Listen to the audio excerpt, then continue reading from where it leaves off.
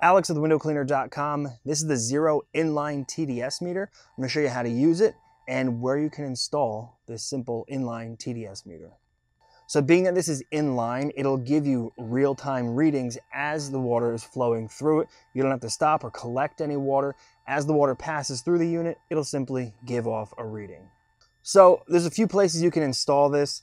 If you want to put it on your water-fed pole and always have it there as a checkpoint, I'd recommend putting it near the top, obviously not at the bottom where the hose is going to have to be constantly changed and extended or retracted, and you don't want it on the ground or dragging around. So putting it at the top of your pole is an option. It's really, really lightweight, so it's not like it's going to add much to the top of the water-fed pole. But to install it, all I would do is come out of the fast lock here, remove the tubing from the brush, and then I went and pre-cut a small section of tube. It's about 2 inches, 2.5 inches long. Put it on the top of the unit, connect that back to the brush, take this there, and then you're just gonna pull the tubing, and the fitting is gonna actually sit kind of nicely right at the top of the pole there. So once we turn the water on, we're gonna hit the on-off button. That's all there is to this. Turn it on. We'll run some water through it and see what our system is producing. We have our XERO Pure inside feeding our outside spigot. So right now it just went from 0 to 2 back to 0. So we're reading 0 parts per million from the water right from our XERO Pure.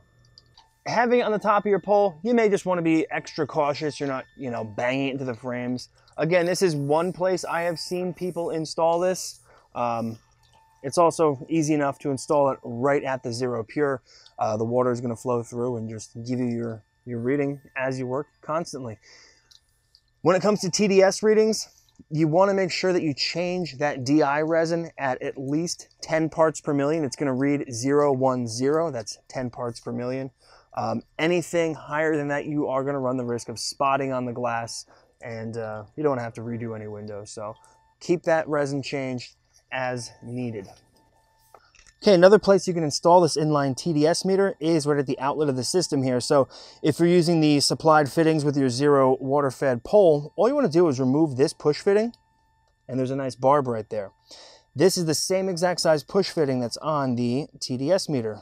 Just leave it right over that barb, and you're good to go. You can hook your pole tubing up on the other end here, and same deal, just click the on button, and it'll give you a reading of the water directly from your XERO Pure. Always being aware of the TDS of the water being produced by your XERO system is incredibly important. You can check it with a handheld meter, or you can check it with this inline TDS meter from XERO. It's available at windowcleaner.com.